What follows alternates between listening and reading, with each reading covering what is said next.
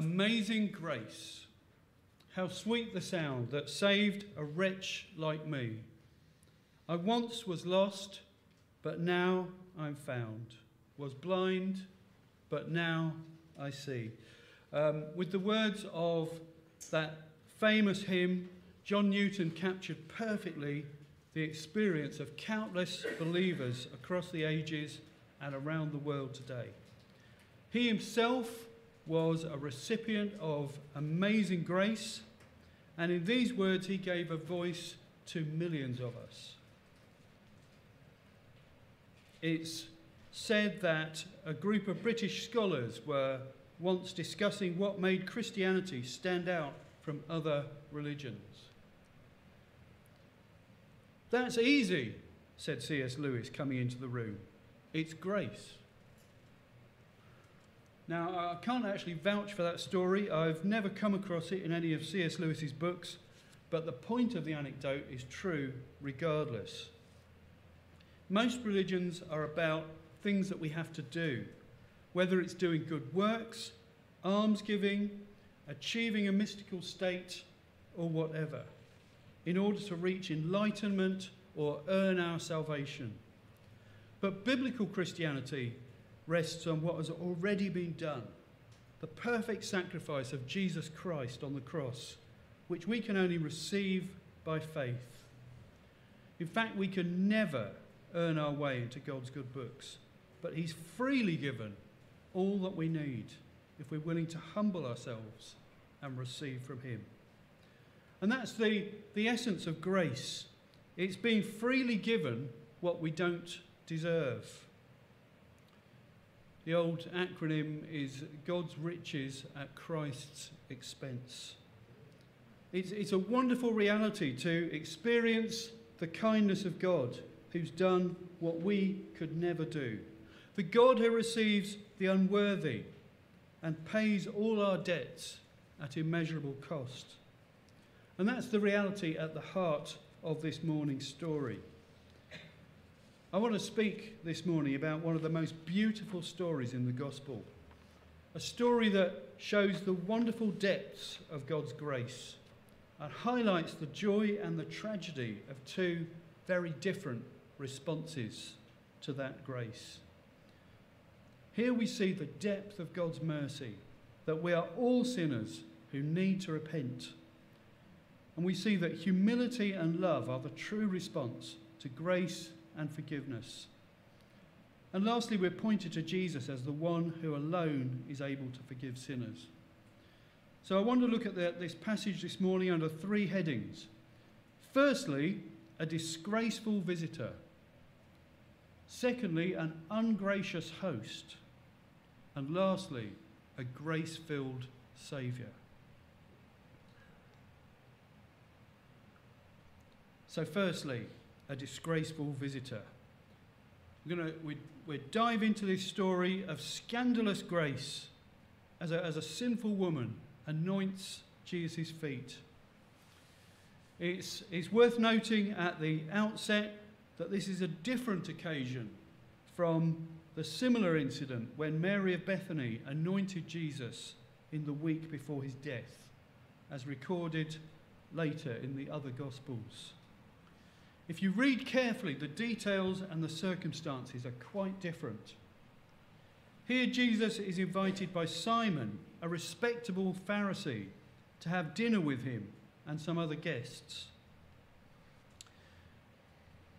Maybe he was motivated by genuine curiosity about this new teacher who the people were acclaiming as a great prophet. Or maybe he was looking for an opportunity to find things against him, like many other Pharisees. Even in the two verses before this story, we're told that people were saying, "Here is a glutton and a drunkard, a friend of tax collectors and sinners." So maybe Simon was looking for an opportunity to find things against him, like the other Pharisees. And if so, he was soon presented with an opportunity. A woman who had lived a sinful life, perhaps a prostitute, learned that Jesus was eating at Simon's house and came along with a jar of ointment to anoint him.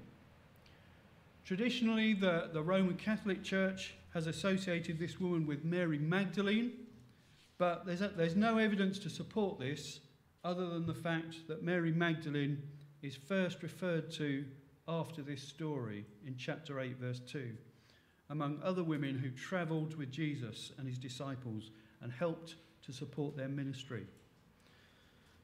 So as an aside, this story does show the importance of women in Jesus' life and ministry. It wasn't all about the male disciples by any means. But back to the story, culturally, this would have been an open social meal where servants and others could come and go. Yet even then, a woman who was known as a sinner would have been a very unwelcome guest in Simon's house. Yet here was a woman who'd been touched at the deepest level by Jesus' message of God's love for sinners such as herself. She was overwhelmed by remorse for her own sin and gratitude for the love and forgiveness that she'd received. No wonder she stood behind Jesus, weeping at his feet. Again, we need to understand that in that culture, Jesus would have been reclining at the table, leaning on his left arm with his legs stretched out beside him. And as this woman stood there weeping, she wet his feet with her tears. And let's be clear, she's not just standing there silently weeping, she's making quite a scene. The Greek word uses kliousa, which means she was lamenting. And again, it uses the word brekein, which means that her tears were raining down, showering down. You can imagine how uneasy Simon the Pharisee would feel about this unwanted intrusion. And then shockingly, she let her hair down, something which Jewish women never did in public, and used it to wipe his feet, kissing them and pouring perfume on them. Of course, to attend to someone's feet was anyway a menial task assigned to a slave, a real sign of humility. Beside that, this woman would have had to endure many disapproving looks. But it seems she did not care. And the perfume she poured out was a real sign of love and gratitude in response to forgiveness. Her devotion puts so much of our half-hearted worship to shame. But what an extraordinary scene. Just imagine the scandal and social embarrassment it would cause. No wonder Simon was taken aback. I'm picturing Hyacinth Bouquet in Keeping Up Appearances hosting a tea party for the local vicar and her disreputable brother-in-law Onslow turning up. This is a social disaster. And yet Jesus appears to fully accept this woman. Simon is embarrassed and scandalized. If this man were truly a prophet, he thinks, he would know who is touching him and what kind of woman that she is a sinner. But as we'll see, Jesus' answer showed that he was indeed a prophet and more than a prophet. Not only did he know what Simon was thinking and all about the woman, but he knew who Simon was and what kind of man he was. So secondly, we see an ungracious host. Simon, Jesus said, I have something to tell you. 2 men owed money to a certain moneylender. One owed him 500 denarii and the other 50. A denarius, by the way, was about a day's wages. Neither of them had the money to pay him back, so he cancelled the debts of both. Now, which of them will love him more? As Simon grudgingly recognised, the answer was obvious. I suppose the one who had the bigger debt cancelled.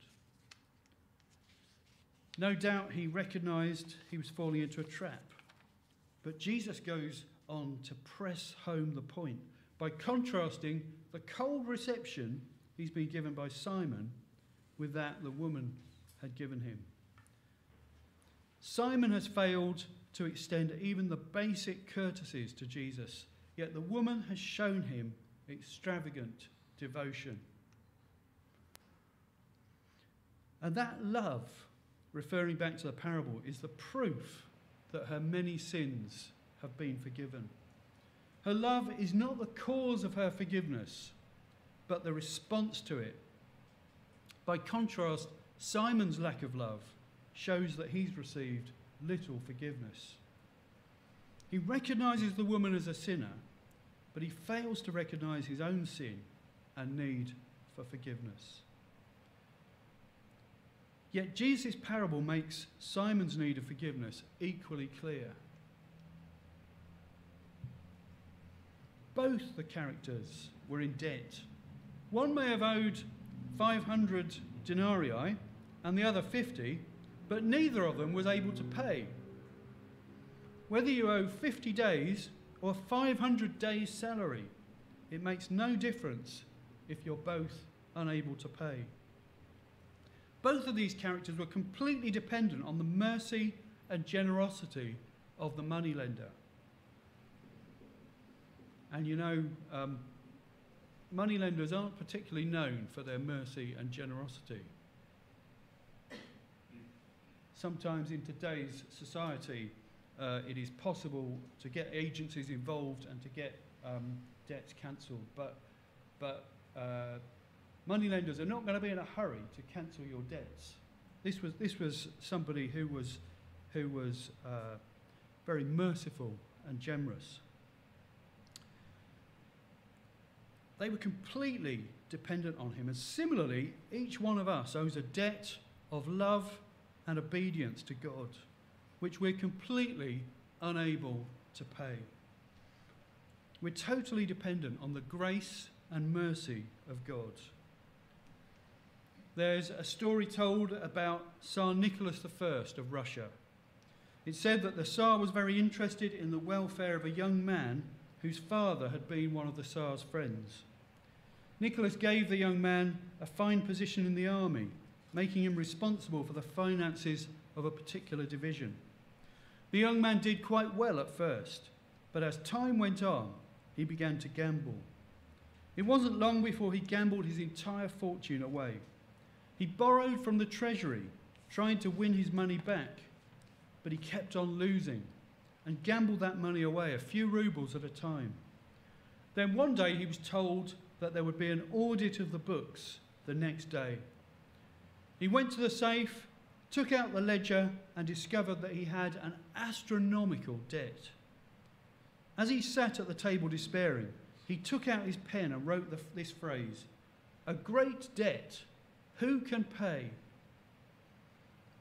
Unwilling to face the shame of what would happen the next day, he took out his revolver and decided he would take his own life at the stroke of midnight. But as he sat at the table, he dozed off. Now, apparently, Tsar Nicholas had a habit of putting on a soldier's uniform and visiting some of his outposts unannounced. On that very night, he visited the fortress. As he inspected it, he saw a light in one of the rooms. He knocked on the door, but no one answered. So he opened the door and went in. There was the young man, asleep. The Tsar recognized him immediately. When he saw the note on the table, "A great debt, who can pay?" and the ledger opened, his first impulse was to wake the young man up and arrest him. But then Tsar Nicholas was overwhelmed by a wave of generosity.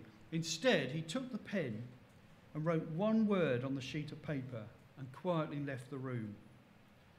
About an hour later, the young man woke up and reached for his revolver. But then he saw the note. "A great debt, who can pay?" And there was one more word added. Nicholas. The young man trusted the Tsar's word And sure enough, the debt was paid. And that's what God has done for each one of us. Each one of us is morally and spiritually bankrupt before a holy God. Even our righteous deeds are like filthy rags in his sight. There is nothing we can do to earn or win his approval. A great debt. Who can pay? But in Jesus there is forgiveness, undeserved mercy, and a whole new start. Of course, when debts are cancelled, someone always pays. If I write off your debts, then I'm taking the debts on myself. And the Bible tells us that in Jesus' death on the cross, God has written his own name against our debts. 2 Corinthians 5, verse 21. God made him who had no sin to be sin for us, so that in him we might become the righteousness of God.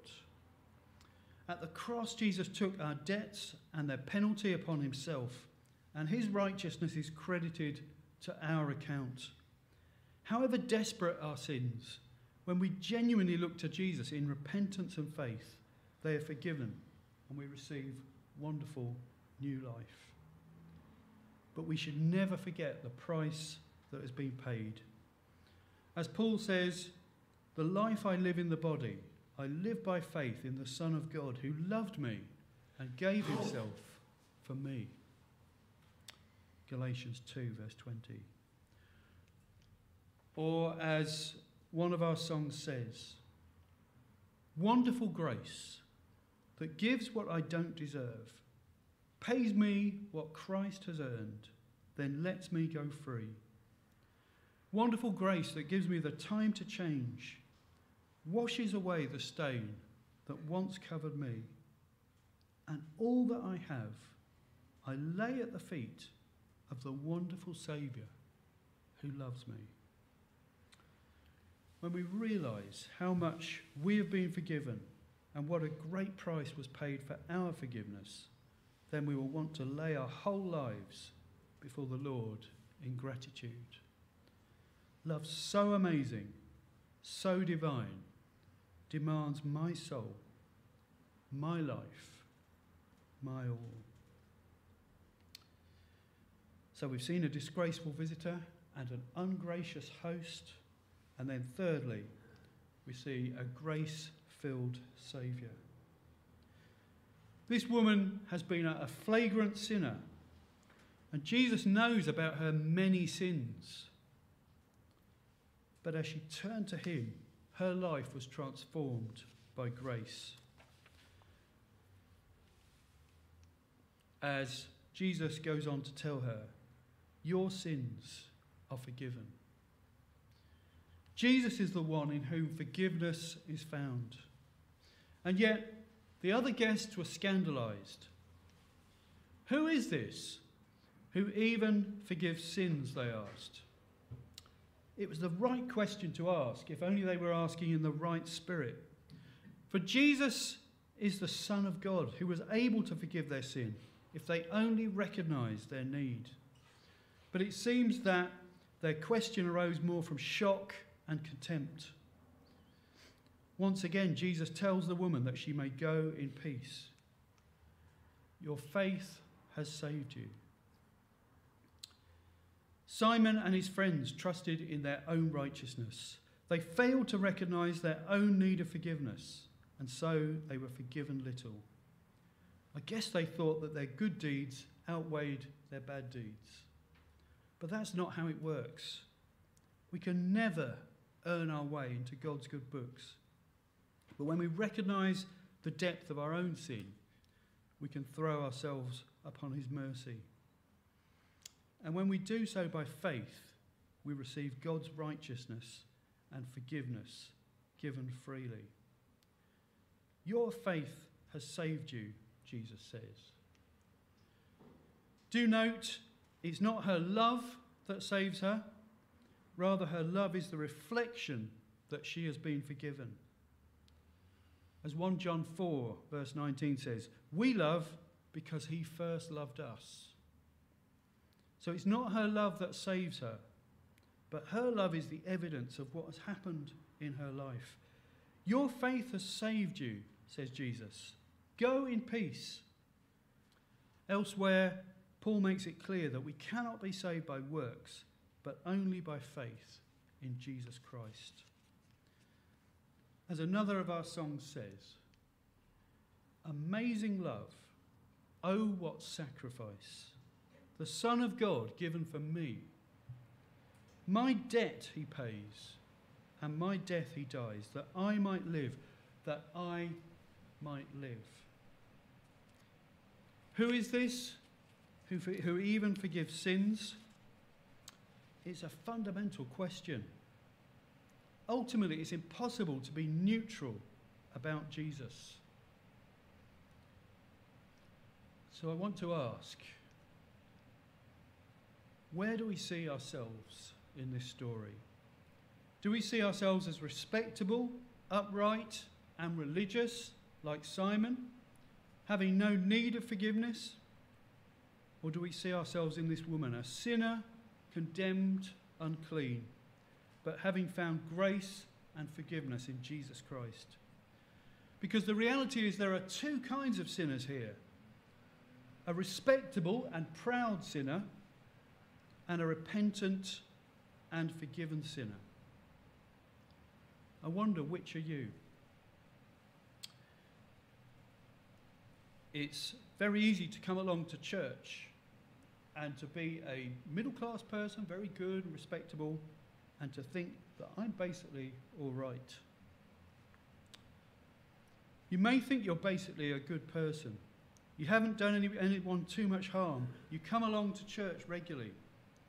But the truth is that as long as we trust in our own righteousness, we can never receive the grace of God. There's an old story of a man dying and meeting St. Peter at the gates of heaven, who tells him, "You just need 1,000 points to come in." "Okay, that's easy," the man said.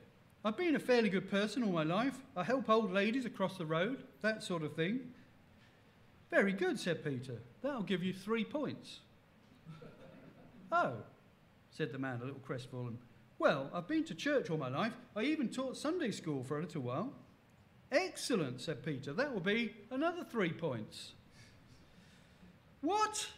said the man. "At this rate, I'll never get in apart from the grace of God." "Grace of God, sir?" said Peter. "That'll do nicely." The fact is that the self-righteous can never be saved. But when we recognise that we're sinners in need of mercy, Jesus is ready to welcome us with open arms.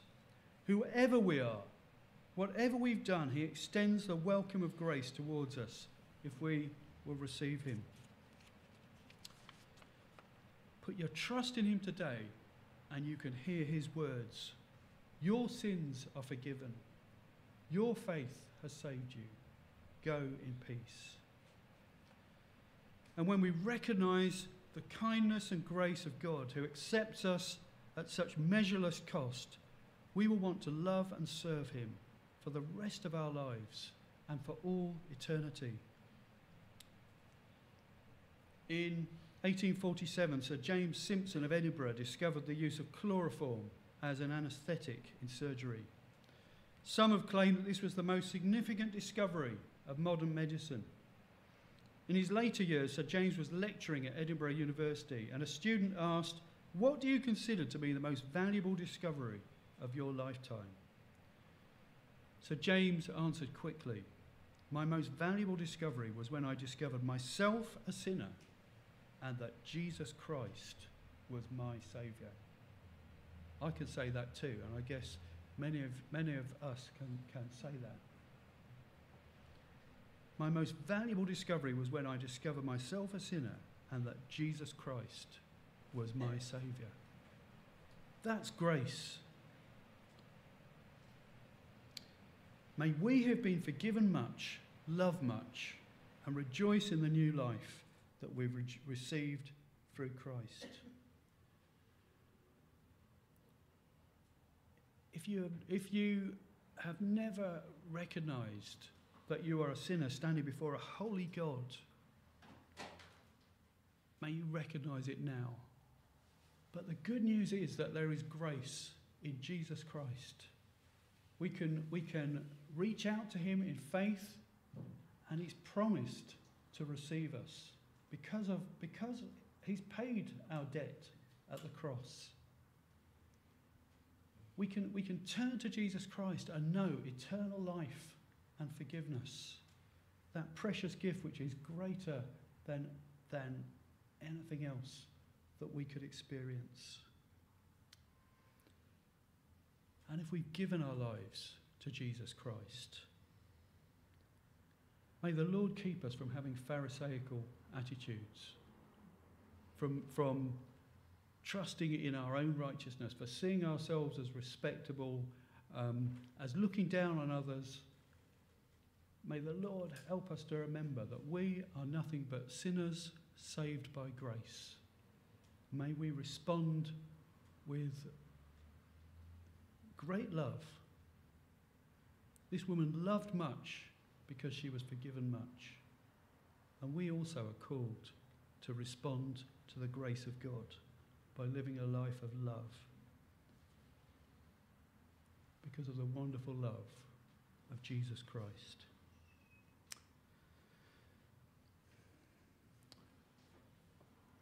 Heavenly Father, I just pray for anyone who has been challenged by this story. Lord, if there is somebody who has never experienced your wonderful grace, Lord, I pray that you would open their heart and their mind right now. Help them, Lord, to humble themselves and just respond to your wonderful grace, to receive your love and your forgiveness that you bought at such measureless cost.